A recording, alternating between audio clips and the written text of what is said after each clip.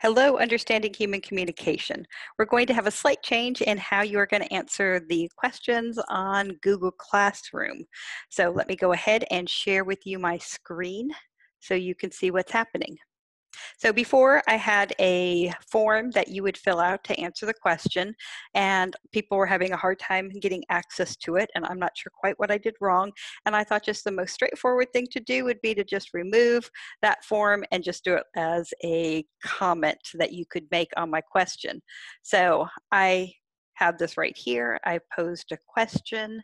You click on it, and here I've said, tell us your name, where you're from, your major or potential major, what might you want to do professionally someday, and I've asked you to fill in the blanks. You can see my cat's tail. Fill in the blanks to describe yourself. Let me just show you. Here we have Lily. There she is.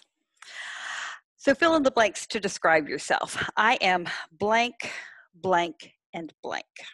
So I want you to pick 3 things that you could put in there that would describe you, and recognize that everyone in class can see this, so, choose wisely. You will just go down here where you will click into add class comment, and you can say my name is, and then you can, say things in there. And then you can answer each question. And when you're ready, you post. And then we can all see it. There we go. So now it is officially put in there, and that way you can have these descriptions and I can use it to put you into groups for the group project. Hope that helps. I will see you guys soon. Bye-bye.